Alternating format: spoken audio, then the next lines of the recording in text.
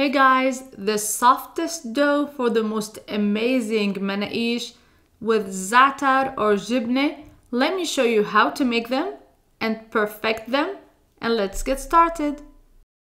And for the most amazing Manakish, the dough should be soft and beautiful, the topping so flavorful. But now let's start on the dough. So for the dough, I have 6 cups of all-purpose flour. To that, I'm gonna add 1 tablespoon of salt.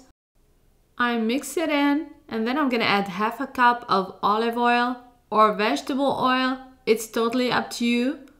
And for a smoother dough, I like to mix the instant yeast with the water sugar mixture separately. So here I have almost 2 tablespoons of instant yeast, 1 tablespoon of sugar, and 2 cups of warm water. I let them bloom a little bit and become foamy, and then I add them on top of the dough.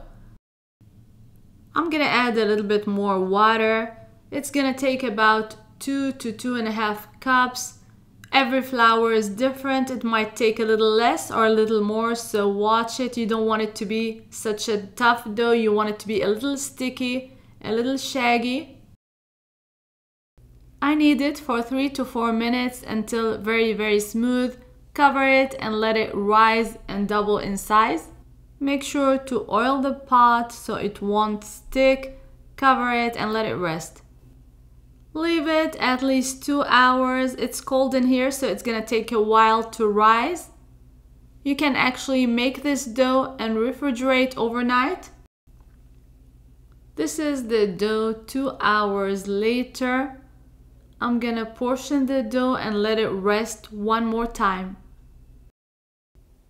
And as you can see, I added a generous amount of flour. I don't want anything to stick. I'm gonna shape a nice round ball. The dough is super soft, and you can cut into 8 or 6 pieces depending on the size that you want. You're gonna shape them just like so. You don't want to add too much flour, just enough. After you shape the whole thing, you're gonna cover them and let them rest one more time for another half an hour. And trust me on this, letting the dough rest and take its time will make for the best and the softest dough ever. If you're liking my recipes and want to see more, please don't forget to subscribe and follow me on social media. The links are going to be in the description box below. After half an hour, I'm going to start working on the dough.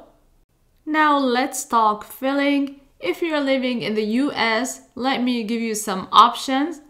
This is the mozzarella that you don't want to use, the wet mozzarella, but you want to use a combination of Panela cheese and Halloumi cheese.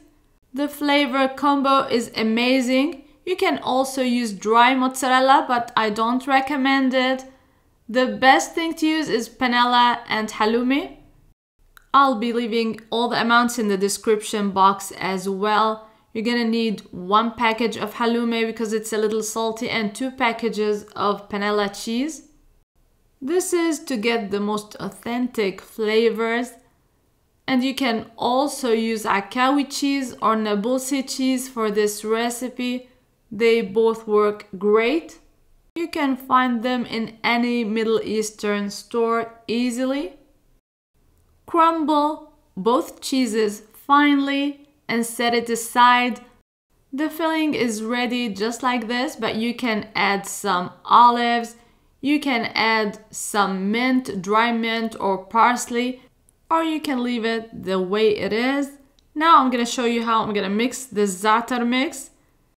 And Zatar is an addictive mix of dried oregano, very finely chopped, mixed in with some toasted sesame seeds, some sumac, and some spices. It is so good. It adds a lot of flavor to so many dishes. It's great on top of flatbread.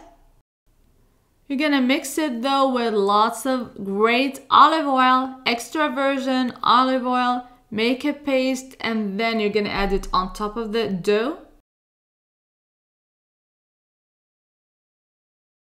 The dough has been resting and I preheated the oven to 500 degrees Fahrenheit, a very high temperature, and I'm gonna start working on the dough. I'm gonna bake them inside a cast iron pan.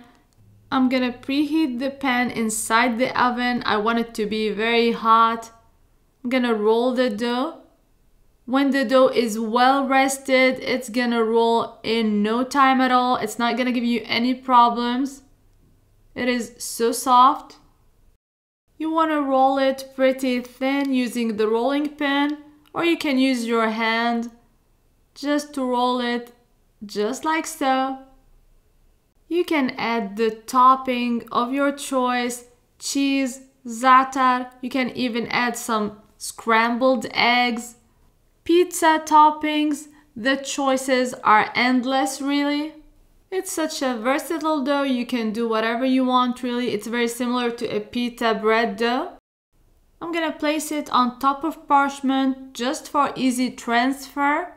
And I'm gonna let it rest one last time. And yes, you heard me right. I'm gonna let it rest one last time before I add the topping. So I'm gonna roll the rest of the dough, all of it, before I go back and work on the first one. Make sure to cover the dough at all times. You don't want it to dry out. Follow all these tips and you're gonna get an amazing result every single time.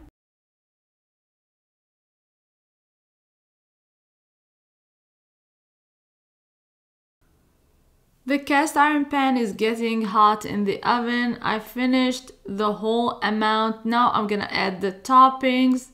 I'm gonna start with some za'atar paste. I'm gonna add all over the bread and I'm gonna spread it evenly, just like so. I'm gonna use my clean hands to make sure it's spread evenly all over the dough and there's not too much of it. Bake inside the hot cast iron pan for 7 minutes or until it becomes golden, just like so. It's gonna take about 7 minutes in the oven at 500 degrees Fahrenheit. It smells great and it's gonna taste even better. I'm gonna continue with the baking. I'm gonna make one with cheese. And remember to be very careful. The cast iron is very hot. I'm gonna sprinkle with some cornmeal to prevent the dough from sticking. Spread the dough, add a generous amount of the cheese, place back in the oven for 7 minutes or until it becomes golden and beautiful, and it's gonna be ready. You can give it a drizzle of extra virgin olive oil or a little bit of butter, place in the oven, and this is how it's gonna look like. It's gonna be perfect. The dough is well rested. It's been baking in high heat oven. It looks amazing. I love the outcome. I really hope you give it a try soon. You can absolutely bake inside regular rectangular pans or anything you like, really, but I like to use the cast iron method. It's so quick. You can serve with cucumbers, tomatoes, anything you like, really. I like it with a hot cup of tea. Try it. Let me know what you think in the comments box below. And until next time, bon appétit.